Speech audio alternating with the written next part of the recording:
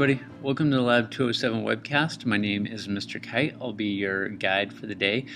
Today we continue on in our series of cells or about cells with the topic of osmosis and diffusion. So like we always say, we want to start with the end in mind, which means we need our objectives to get going. Here's what they are. First one is to be able to relate random movement to osmosis and diffusion. The second is to predict the movement of water and solute across a membrane. So a couple of terms that you need to know in starting out with diffusion. Know that diffusion is a product of random movement. Now when I talk about something diffusing, I mean that you have got some sort of, in our case, cell. It has a membrane around the outside. There is stuff on the outside of the cell. There is stuff on the inside of the cell. That stuff needs to be able to move across that cell membrane. So diffusion is the process of things moving across a membrane or spreading out in an area. Now, that is always going to happen as a result of random movement. The molecules don't think to themselves, I want to get over to that side of the membrane. They just are moving around randomly, and they happen to fall through a hole or a pore or something that lets them to the other side. So know that diffusion is not something they think about doing. It's just a result of them moving around randomly and then falling through a pore or a hole or something like that. Second term that you need to know is concentration gradient. This just means that when you have a membrane, if you've got a lot of solute on one side and very little on the other side, the difference in between those two concentrations is the gradient. You can think of it as being like a hill. The side that's got a lot of solute is the uphill side. The side that has got very little solute is the downhill side. In between is a concentration gradient. Last term is the dynamic equilibrium. And what that means is that eventually all things will come to equilibrium, which means they will balance out, and as far as our membrane is concerned, you'll have the same concentration of solute on both sides. But that doesn't mean things stop moving. It says dynamic equilibrium because molecules are continuing to move back and forth across that membrane. They're just doing it at an equal rate where the concentration on both sides remains equal. So let me show you a couple pictures to illustrate what I was just talking about.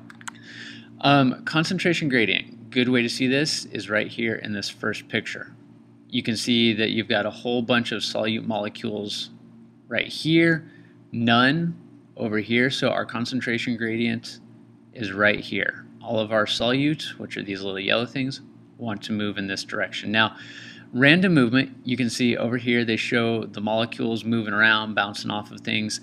As those molecules move around randomly, some of them are going to find their way through the pore that lets them to the other side. So this kind of illustrates the random movement thing. And finally, you can see here we've got equilibrium. This is our dynamic equilibrium. Note that they're showing you that molecules are moving both ways across the membrane. So they haven't stopped moving, but we do have equal concentration of solute on both sides. So we've made it to balance, but things are still continuing to move back and forth.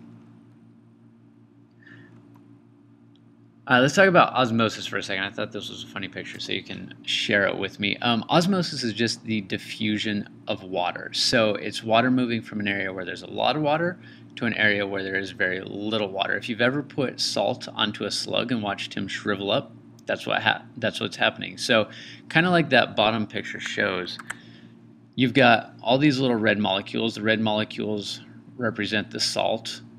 If there's a lot of salt outside of the cell, that means there's a lot of solute and very little solvent or very little water. All the blue represents water. So because there's a lot of water in here but very little water out here, water wants to move from high to low. So it's going to move from inside the cell to outside the cell, and our poor little slug is going to shrivel up and die.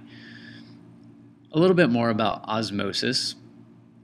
Things move from an area of high water potential to an area of low water potential. And what I mean by high and low water potential is just saying that there's a lot of water or there is a little water. If an area has got high water potential, that means it's got a lot of water in it. If it's got low water potential, it's got a little water in it.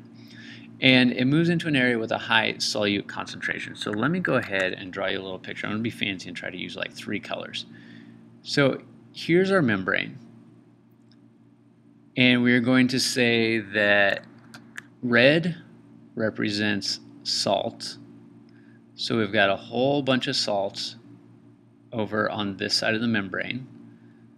and there might be one or two over here, but there's not very many. And we're going to use our green to represent water. We got a ton of water over here on this side. Now, because everything wants to move from high to low, our water wants to move in this direction because there's very little water on that side of the membrane. So all these little green ones, they're going to want to go this way. But at the same time, our poor little red molecules, they want to move to where there's fewer of them. So our solute wants to go this direction. And this becomes a little chasing match. You could say that the red solute molecules are like the cool kids. The green water molecules, they're kind of like the nerdy kids. So the nerdy kids see all the cool kids over here and they want to run over and be with the cool kids. But as soon as all those nerdy kids start running over here, the cool kids, they all run over in the other direction. So in a situation like this, you're always going to have the water and the solute chasing each other back and forth until equilibrium is reached. But just remember, in general, water is going to move from an area where there is more water to an area where there is less water. Now we're going to talk about tonicity, which is basically the idea of whether a cell will gain or lose water. And there's three types of solutions. I'm going to go through each one individually, but they are isotonic, hypotonic, and hypertonic, and each one has a different effect on the cell. So let's talk about those. So in a hypertonic solution, as we've always said, it's all about the words. Hyper, I want you to remember, means above or upper. Think of a hyper hopped up kindergartner who has had all kinds of sugar. If a cell is put in a hypertonic solution, a hypertonic solution means that there is a bunch of solute on the outside of the cell. So because our hypertonic solution has got a lot of solute outside of the cell, all of our water that is inside the cell wants to leave, because remember, the water wants to go where the solute is. If the water leaves our cell, that means that the cell is going to shrink up or shrivel. In a plant cell, this is a situation called plasmolysis, or the cell becomes plasmolized. It pulls away from the cell walls. Our second solution that you need to know is the opposite situation. It is a hypotonic solution. Now, hypo means under or below. So in this case, you have got a bunch of solute inside the cell, not very much solute outside the cell. So this would be a situation kind of like being in fresh water, where our cells have got stuff dissolved in them, but the fresh water that you're in doesn't have that much stuff. So water wants to rush into the cell. If it rushes into the cell, our poor cell, he can't handle it, and he explodes. In an animal cell, this is called lysis. Okay, lysis means to break. Now, in a plant cell that has a cell wall, that vacuole is going to absorb the water and it's going to become turgid, which means that this vacuole pushes up against the sides of that cell wall and causes the cell to swell, but it won't burst because it has a cell wall around it. Last solution that you need to know is an isotonic solution. Iso means same. So in an isotonic solution, the concentration of solute outside the cell is the same as the concentration of solute inside the cell. And water is going to move back and forth freely in equilibrium. It's not going to move in one specific direction. So our cell is going to stay normal. He's going to stay happy. If this is a plant cell, it is going to be known as flaccid, which means that it's kind of limp a little bit. It's not turgid, where the vacuole is pressed tight up against the wall, but it's also not plasmolized, where the cell wall has pulled away and the cell dies. So this is a situation, it's probably the normal situation for plants. They might need to be watered, but they're not in rough shape. Last thing to talk about today is osmoregulation. It sucks to live in water. So let's talk about why it sucks to live in water.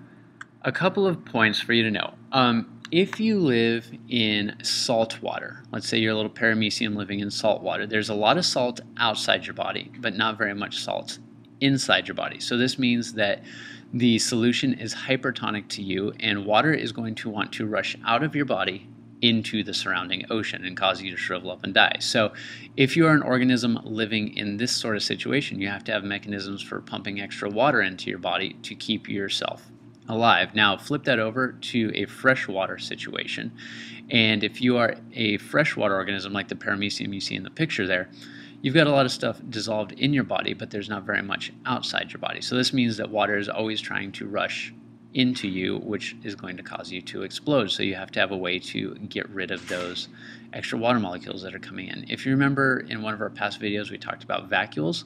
Look at your little paramecium down there. He looks like he's got craters on him.